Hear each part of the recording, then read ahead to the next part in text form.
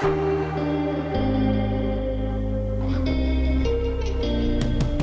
everyone, my name is John Dupin, and this is my wife, Tammy Dupin.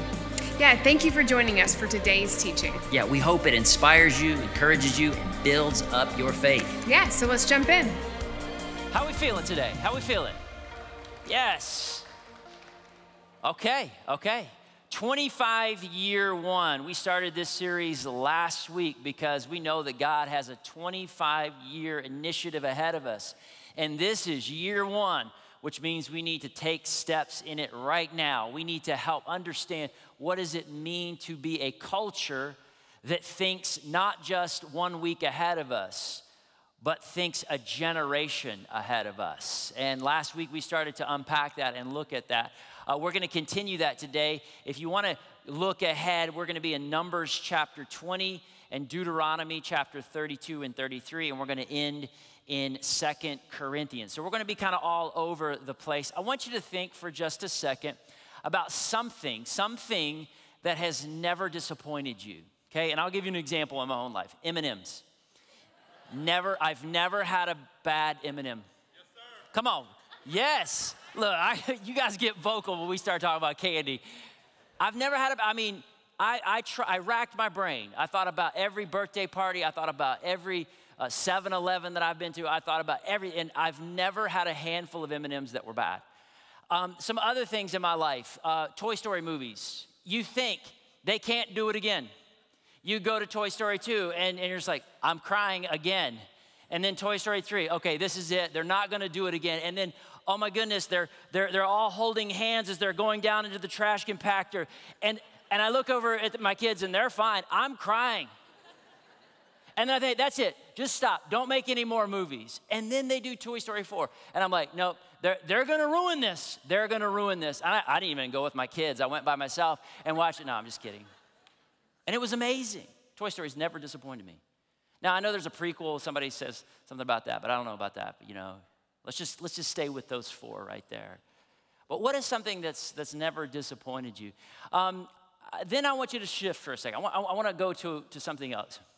Something that is increasingly disappointing you. And I think the low-hanging fruit on this is airlines. Can we have a moment for a second? And I know this is like almost cliche now. It's almost cliche to talk about the airlines. You walk up with your check-in baggage, and they're just like, which one of these do you want to pay to be lost? You get to choose. Well, I don't want to lose either one of them. No, you've got to choose one. Okay, that one. Okay, that'll be $50. You're going to charge me to lose my bag? Yes, you're welcome. And then you're just flying from Lynchburg to Charlotte, and they reroute you to Saudi Arabia. And you're like, I'm 3 days into this flight. Are you kidding me?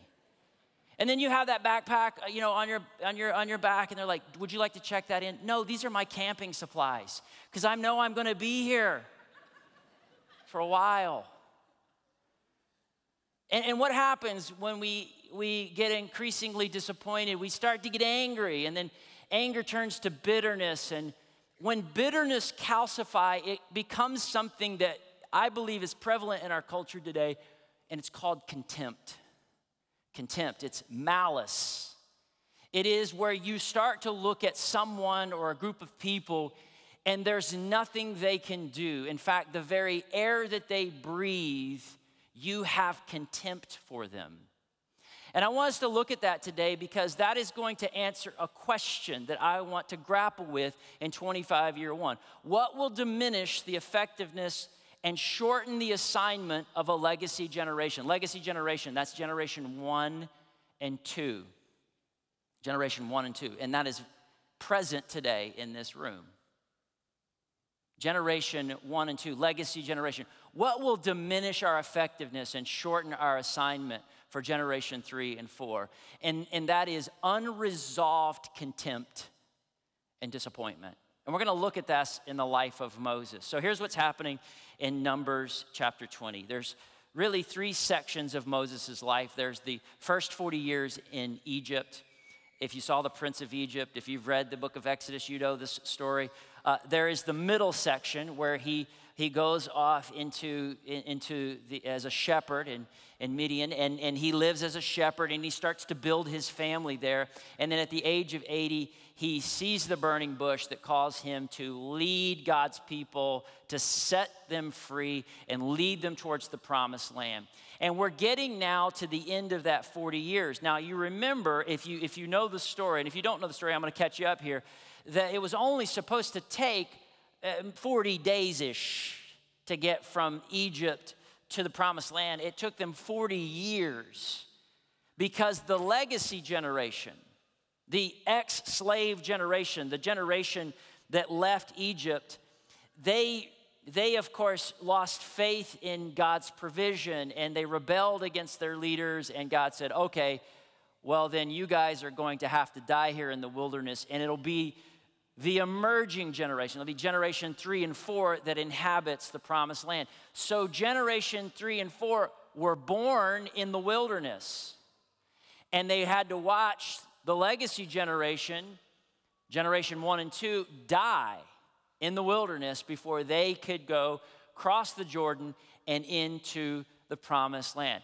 Moses, in the meantime, is leading this group of people. And for 40 years, he has dealt with complaining and insults and rebellions that have risen up. He has dealt with coming down off of the mountain and there worshiping a golden calf and breaking the 10 Commandments and on and on. He's dealt with the loneliness of leadership, of no one understanding the weight that he carries, and then have to mediate between this people and God, and sometimes even negotiate on their behalf so God doesn't incinerate them. And this is Moses. And we get to this place, it's coming towards the end of the 40 years. His sister Miriam dies. And this is a really sad moment for Moses, because if you know the story of Moses, it was his sister who actually put him in the basket, right? And sent him down the river and saved his life. And it was his sister that was there when they crossed the Red Sea, and she composed this song that became renowned among the people. And it was a complicated relationship, but he loved his sister, and she has just died, and some things have happened, and we're going to look into this story, and we're going to get to a point, and you're going to be able to identify with where Moses is at this time. So let's jump into this verse in Numbers chapter 20. Then the Lord spoke to Moses, saying, this happened all the time. Moses is getting instructions from Yahweh, okay? Take the staff. Remember the staff. Staff's always been a part of Moses' journey. I could get into a whole thing there, but he says, take the staff and assemble the congregation, you and Aaron and Aaron your brother. So they're going to do what they've been doing and tell the rock. I want you to say this with me. 1, 2, 3. Tell the rock. What does that mean? It means speak to it. Speak to it. Tell the rock before their eyes to yield its waters, or its water. So you shall bring water out of the rock for them and give drink to the congregation and their cattle, because they need it, right? So far, so good. Moses and Aaron, they're still grieving the loss of their sister, and things are kind of complicated between the two of them, but they love each other, right? It's family. Yeah, okay, you can feel that. You can feel that. Okay, so what happens? Then Moses and Aaron gathered the assembly together before the rock. So far, so good. And Moses said to them, hear now, you rebels. Okay, what just happened? Everything was going great. They're following instructions. And Moses assembles the congregation, and something that has been lingering and brewing inside finally comes out. And he says to generation 3 and 4, you rebels, you ungrateful, lying, conniving, rebellious, on and on and on in that one statement. You rebels. Something is coming out of Moses here, and it's been brewing. Shall we bring water for you out of this rock? He asked them a question. It's a rhetorical question because he's getting ready to do something. He's getting ready to express something. Look what it says next. It says, and Moses lifted up his hand, remember the staff, and struck the rock. What did he do? He struck the rock. He didn't tell the rock. He struck the rock. Some of you know the story. He struck the rock not once but twice. Now, a lot of rabbis and a lot of scholars have debated over this. Why did he hit it twice? And some of them, and I don't know if this is true or not, but for the sake of just introducing this idea, some believe that he struck it twice, once for his contempt for the people, and twice for his contempt for the Lord. Moses was angry, and he couldn't take it anymore. He couldn't take it anymore. He was disappointed, and disappointment turned into anger. And he didn't resolve it there, and it turned into bitterness. He was bitter towards these people. He was bitter towards God. His heart had calcified into contempt.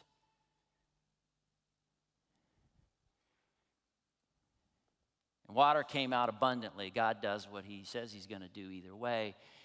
And the congregation drank, and their livestock. Here's what we're going to see. Unresolved contempt and disappointment will manifest themselves outwardly.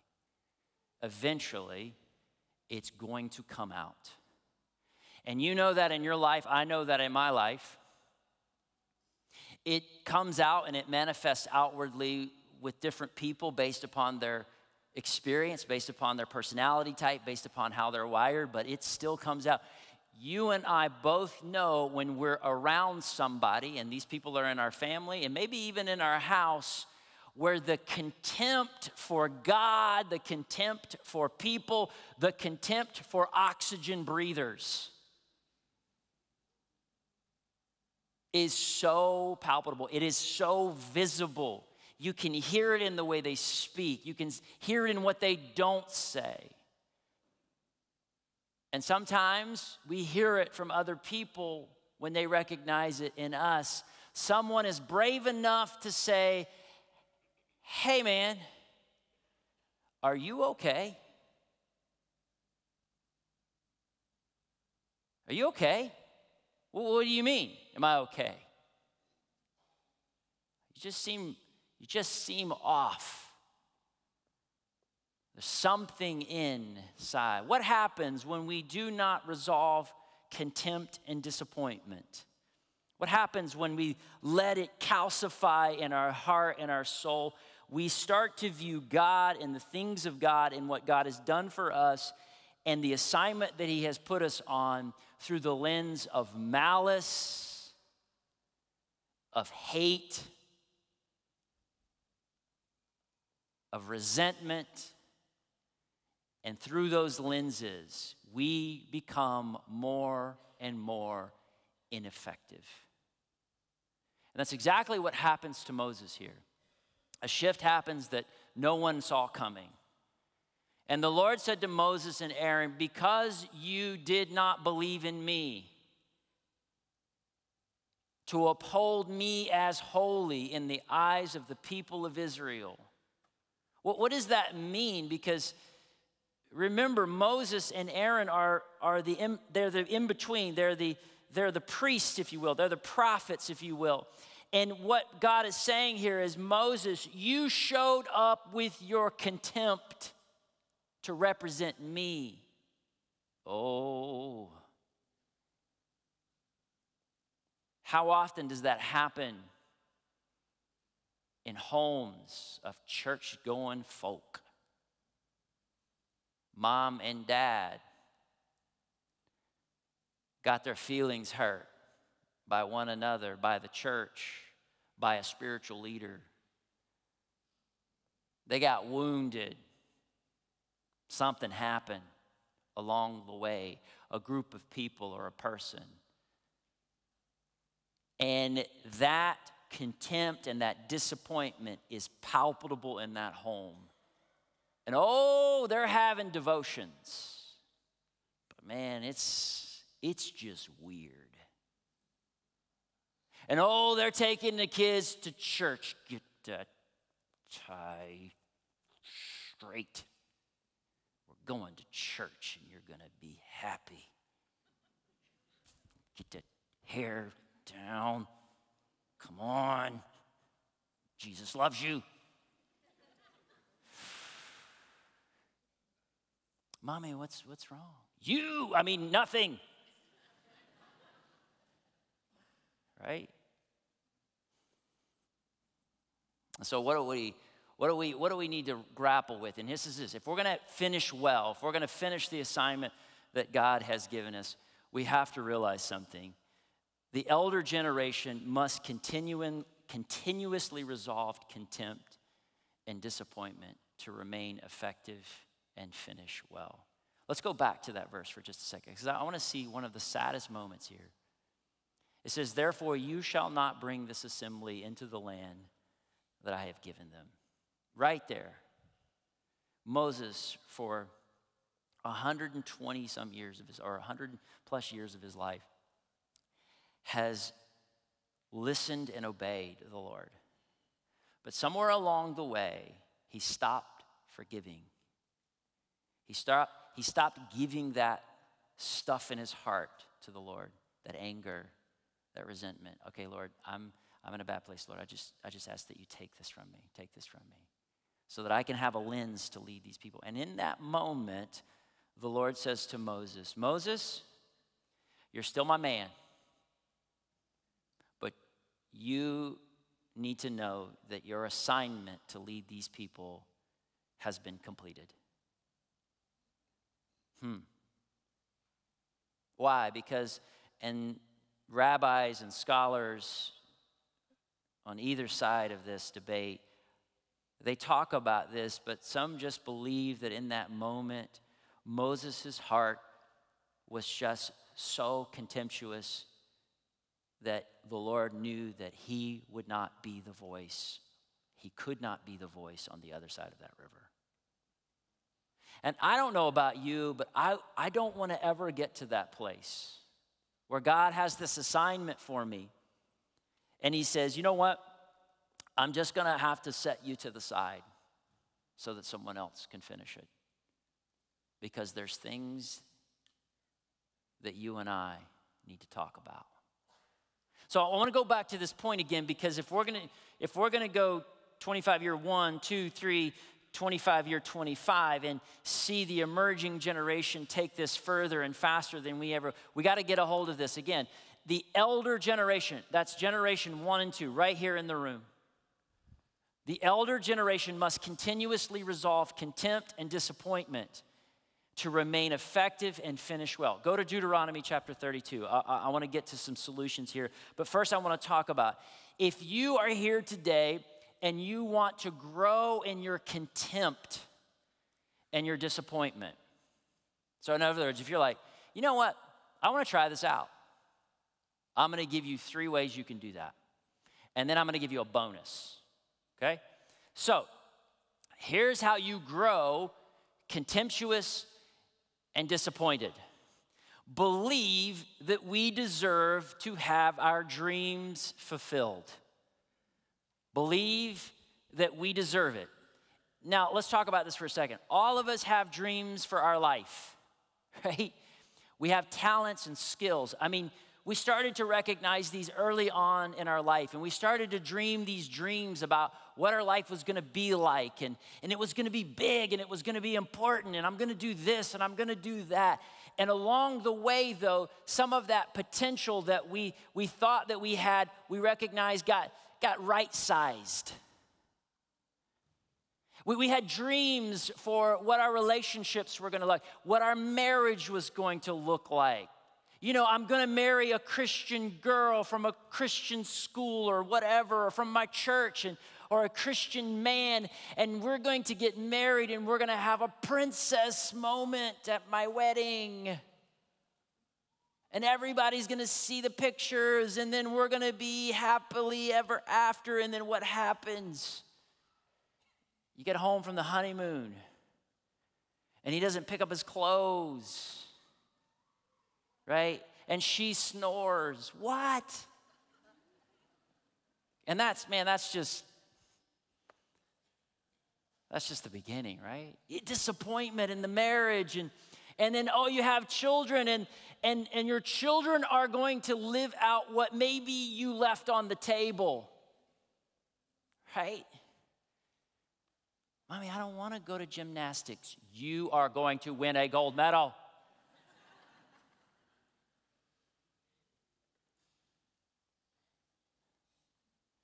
We have these dreams for our kids, and what happens along the way is we get disappointed because a lot of these things don't come to fruition. We didn't get the job that we thought that we got the degree, right? We went and got the degree, and then we got the other degree to help with the first degree, and every time people just say, hey, you might want to try something different. Yeah, but I got this degree and this thing, and yeah, you're not good at it. Can we just be honest with you? But I got a degree.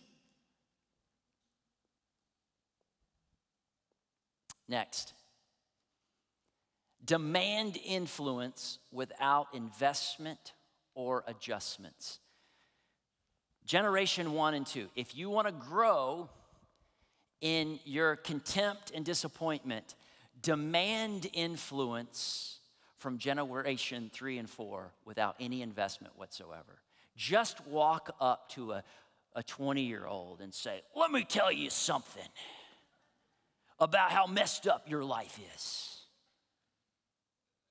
They are ready, they are ripe to hear from you and your decades of wisdom that you've been able to kind of pull together. Of course not. I mean, we laugh at it, but this happens. And we find ourselves sometimes filibustering at the line in Chick-fil-A to some young college students about what's wrong with their generation. And finally, the 22-year-old girl and boy that are in front of you are like, sir, I think it's your turn to order now. Demand influence without investment. Even your children, right? Like, don't foster connections with them. What's something that we say? Finish this sentence. Because it was hard to say, wasn't it? Because we know how hard it was for us to hear, and yet we say it. We say it to our 2 and 3-year-olds, but then we also say it to our 20 and 30-year-olds. Is it uncomfortable in here? Okay, yes. Thank you, Jay. We think that because we are now in our 40s and beyond, that we are owed influence without investment or adjustments. Adjustments, what does that mean? That means that we talk to generation 3 and 4 different than we talk to generation 1 and 2. We talk differently to 3 and 4 than we do our peers or even our elders. Why? Because they change over time. We get older, but 18-year-olds stay 18. Right? They get the same 18-year-old coming up is going to have an 18-year-old mind just like the generation before. So, demand it. What's next? This is number 3, and then I've got a bonus, okay? Resent our past failures. Resent our past failures. We've all failed. We failed big time at things. And so if you want to grow contemptuous and disappointed, just resent them. Resent those failures. And act like you and that you should be the exception, that you should live this life where there's no failing at all. Resent poor choices. We've made poor choices. There's been times in our life where we're just like, you know what? I'm going to choose this, and I'm going to go after this. I'm going to go after this business, and I'm going to invest in this thing. And all of a sudden, we realize that it was not a good investment, and it failed. It failed, and we failed at it, or we made a poor choice. And so what we do, if we want to grow contemptuous and disappointed, and we want to keep those things to calcify our heart and our soul and to lose effectiveness and to shorten our assignment, then just resent them.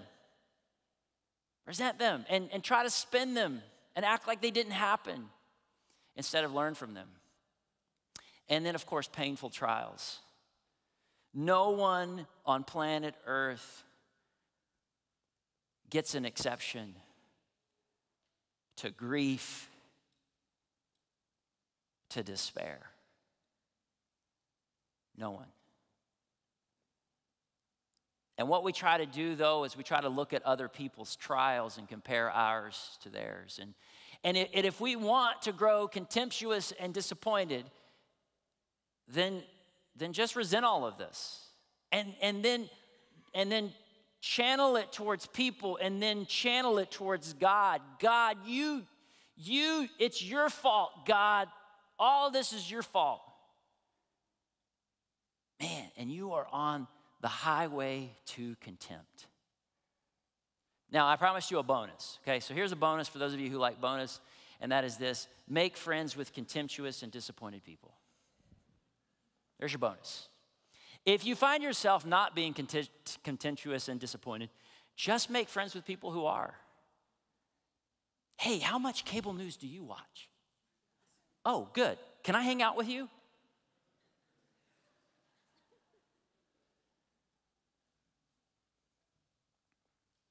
Just hang out with them. I'm telling you, you walk in the room and you are like hopeful, and you are garnering influence with the emerging generation because you're investing in them, and you're spending time with them, and then all of a sudden you walk in and you're like, okay, I think I want to be friends with these people. And within 5 minutes you start to go, yeah, maybe you're right. Maybe it all is fatal and worthless and hell in a handbasket. Just make friends with them. Now, here's the problem, and we're going to see the solution here. Unresolved contempt and disappointment will diminish our effectiveness and shorten our assignment. Now, did Jesus still die on a cross for our sins, past, present, future? Absolutely. Did he still raise again on the third day? And if we believe in him, his Spirit is in us, and we will inherit his eternal family, and we will reap the image bearing of God here and now and forever. Absolutely, 100%. But man, I don't want to leave anything on the table. I don't want to leave one well done on the table because I was too proud or too afraid or too lazy to grapple with resentment and anger and bitterness and contempt and disappointment. I don't want to leave anything on the table. So what happens? So 3 times Moses goes to God and says, hey, I'm sorry, would you reconsider? And God's like, we're good. No. Okay, one more time. I'm sorry. I'm sorry that I did. I know I disobeyed you, and that was not good. Hey, we're good. We're good. We're good? Yeah, but no. I'm not reconsidering it. Now, there was another person. Well, we'll get to that. So, Numbers chapter 32. Here's what Moses decides. He has resolved the fact that he and God are good, and that God is going to show him, he's going to give him a preview of the promised land, even though he cannot lead the people into it. He decides to do something, and it's something that I think we need to do starting today and in year 1, so that we are people who are constantly taking inventory of the things that are going bump in our heart.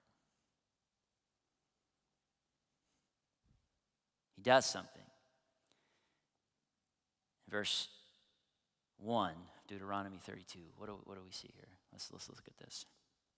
This is big. I will proclaim, this is verse 3, sorry. I will proclaim the name of the Lord. Oh, praise the greatness of our God. Oh, come on. Somebody got it. Okay. What's happening here? We just did it 25, 30 minutes ago.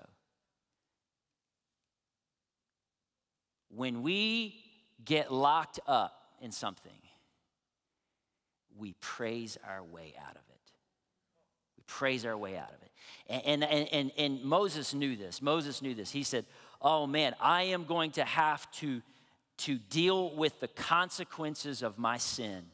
God and I are good, but I still got to live with this. And you know what? Sitting right here and up here, all of us have that story. We sinned, and nothing humanly is going to change the consequences of that sin in this reality. People are good with us, or at least a lot of them are. Some of them aren't. But we're still going to have to live out the consequences of that. Fill in the blank for you. Poor choices, right? Failures. Fill in the blank. But here's what Moses does here. He proclaims the name of the Lord, and he composes Deuteronomy chapter 32, which in the Hebrew Bible is one of the most prolific hymns published in the Pentateuch and through the rest of the Old Testament. I mean, take some time and just dissect this. Verse 4, look what he says. He says this, he is the rock. His works are perfect. What is Moses doing? He's preaching to himself. He's going back and he's pulling back these memories of how he was this little baby saved in the, come on, woo. He's saying he is the rock. His works are perfect. And all his ways are just. I don't always get it, but it's just. A faithful God. When I am not faithful, I know that he is. When the people are not faithful, I know that he is. A faithful God who does no wrong, upright and just he is. Why do we sing these songs? Why do we ask grown men with trucks and John Deere hats to stand up and lift their hands and say, oh, I should be dead. I've made some poor choices. I failed at some things. I have felt despair like no man, but I praise the Lord. I praise the Lord. When did I start to forget? When did I start to forget it? That you do miracles. Oh, let me not forget. But he doesn't stop there. He goes on and on and on. In verse 45, he gets to the very end of that, and he says, Moses came with Joshua, who will be his successor, son of Nun, and spoke all these words of this song in the hearing of the people. In the hearing of the people. This isn't for his private journal, it's for the people. When Moses finished reciting all these words to all Israel, look what it says. It says, he said to them, take to heart all these words I have solemnly declared to this day, so that you may command your children to obey carefully all the words of this law. These are not just idle words for you. They are your life. By them, you will live long in the land you are crossing the Jordan to possess. Moses commands his soul to deal with his contempt and his disappointment and praise the Lord. And he tells the people, learn from me, and praise the Lord. Praise the Lord, and you will live long in the land by the law of the Lord. What are we going to do? 25-year one. We got to do this, and this is how we build a finish well culture. So write this down. Remember the story of God in our lives and share it with those we influence. I'm telling you, I get it. Some of you didn't grow up singing songs, and some of you didn't grow up coming forward to respond and ask for prayer. I get it. I understand that. It wasn't part of your tradition, or maybe you didn't go to church growing up. Let me tell you something. There is intentionality to all of it, and it's so much bigger than you and me. There is a generation watching and saying, show me how to live well and finish well. Well, let me show you. Start by humbling yourself and sharing how God has taken your past failures, your poor choices, and the suffering of your life, and how he has made it a beautiful testimony of his grace and goodness. Whew, Jesus is the way, the truth, and the life. And no one comes to the Father except through him. Now, I want to get to this last one here because I think it's important. If you flip the page, Deuteronomy 33. This is the hardest thing that I think Moses had to do at this moment in his life. Okay? Chapter 33, verse 1. This is the blessing that Moses, the man of God, pronounced on the Israelites before his death. What do you say? Why was this one of the hardest things that he had to do? This was a group of people that in Numbers chapter 20, he says, I can't stand you anymore. You people, you rebels, you are driving me crazy. I hate you. Now here's some water.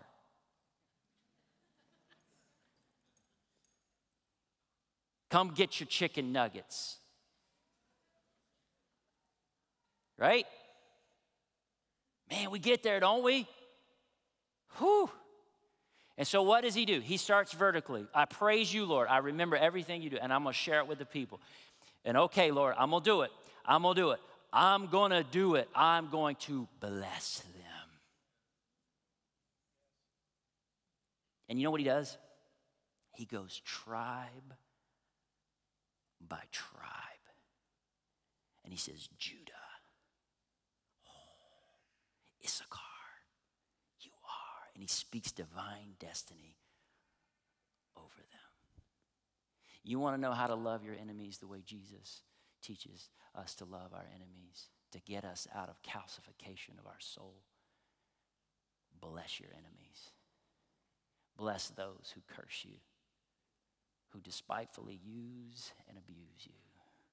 And something happens. We obligate God to transform our souls. Oh, don't miss that. Yeah, come on. Don't miss that. Because Tammy was up here earlier, and she's, I pray for that woman who is lonely. I pray for that man who just came because somebody made him come. I believe there's something in it for all of us, but I believe God is speaking to you. Look what it says. Jump down to the very end. It says, blessed are you, Israel, who is like you, a people saved by the Lord. He is your shield and helper and your glorious sword. Your enemies will cower before you, and you will tread on their. Man, look at this. This is the man who just had said, I can't stand you people. He is now saying, the Lord bless you, and so do I. You have a divine destiny, and I call it out of you. Can you imagine if generation 1 and 2, we got over our anger and our bitterness and our broken dreams and are deserving this and are deserving that. And we turned all that over to praise, and we turned it all over to blessing the emerging generation. What would happen in this church? What would happen to generation 3 and 4 coming up behind us? They would go off into their schools, into their universities and colleges, into their future marriages, carrying the torch of the gospel like no generation before them. Sign me up, y'all.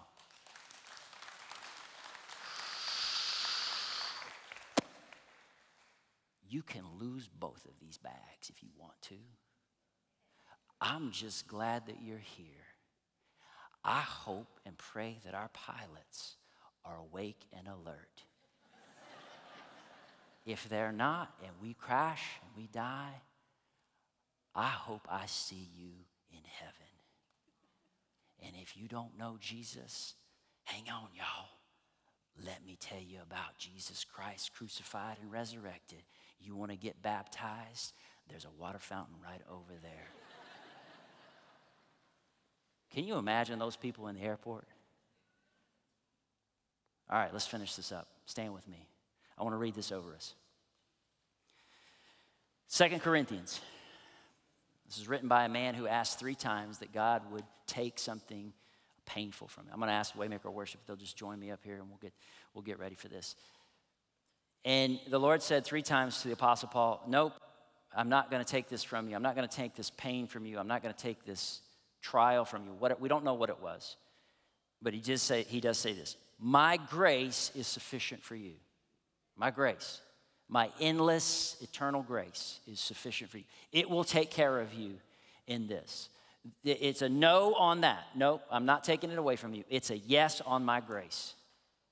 And this is what Paul says right after that. He says, that is why, for Christ's sake, Christ, Jesus, the new and greater Moses. What Moses was not able to do, Christ fulfilled.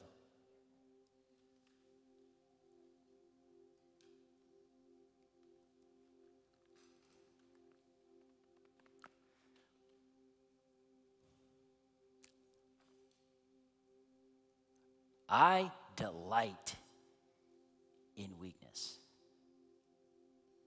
in insult, in hardships, in persecution, in difficulties. For when I am weak, then I'm strong.